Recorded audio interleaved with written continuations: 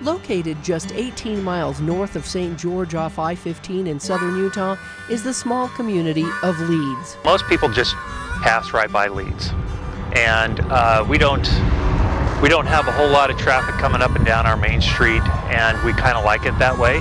Our roads aren't really built for that, but we do have a lot of tourist traffic that happens up at the museum that you got to see. This small community is also known for its proximity during the silver mining days and travel out west. So this was I-15, you know, essentially. This was the main route getting to California.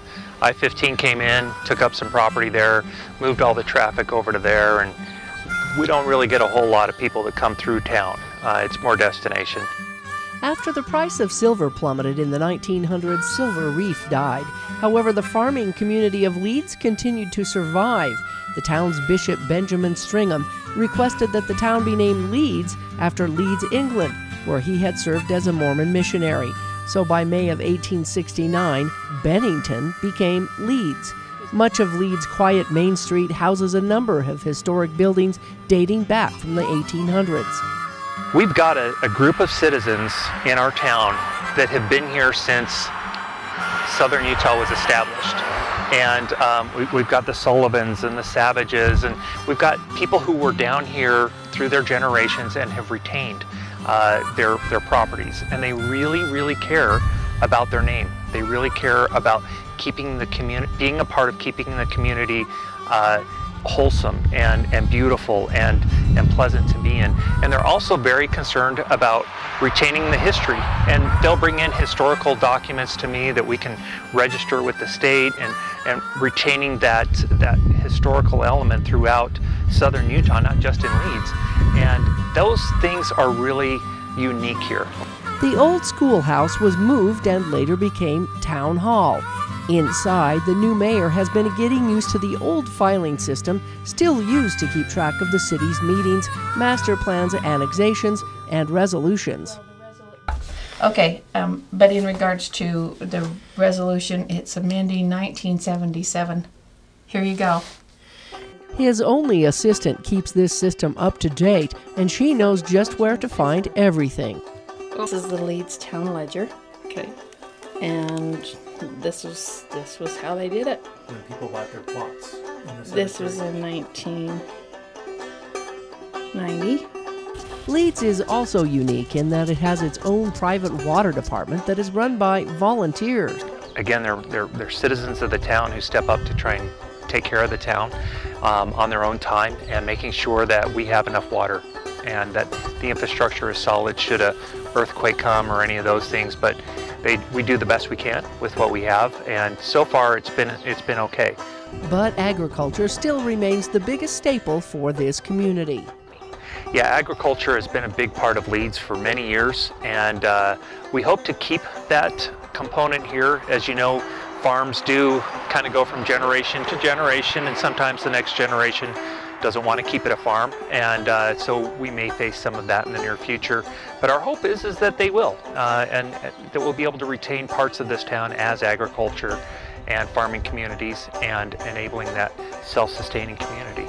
With one of the longest growing seasons in Utah, the town of Leeds is making way for grapes. At an altitude of around 3,800 feet, Leeds is about 10 degrees cooler in the summer than St. George. It's the perfect growing weather for grapes that don't require much water. I'm not really versed on how and why grapes grow where they grow, but we're really warm here, and we are also dry, and I think those two combinations bring in a fruitful bounty of grapes. Those with grape vineyards are looking to eventually put in wineries using those crops. With less than a dozen small businesses, Leeds Mayor is hoping to expand with the growth in Washington County. We are seeing a lot of growth, and we are seeing a lot of developers come in and want to expand development, especially within the boundaries of Leeds. We're a little bit cooler, we've got a little nicer background, and it's something that we're trying to carefully manage so that the property owners can exercise their rights, and those who exist here are able to exercise their rights and not have their property values diminished.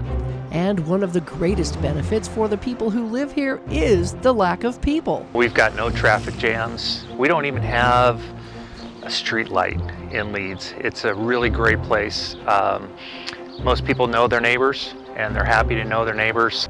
And for many, this may be just a quick stop on the way to Zion. So we get a lot of traffic that is the overflow from Zion's. And as we've talked to a lot of the visitors who've come through, they see the long line at Zion, look for other alternates through the internet, and end up landing in Leeds. And they love it. They go to our museums, they go shop at our local restaurants and shops, and really enjoy the small town feel that Leeds has. And that's what we want to keep, even though development's going to come. We want to retain that, and we're gonna find ways to do that.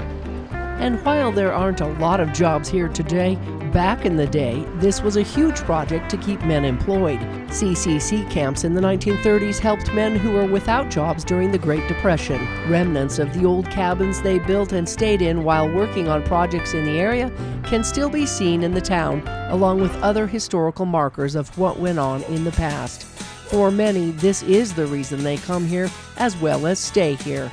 And we got the museum, we've got some restaurants that draw some people in, a lot of recreation with the ATVs, but that's about it. Leeds is working on a new website in hopes of attracting more of what they'd like to see in their community. In Washington County, Melissa Anderson, Community Education News.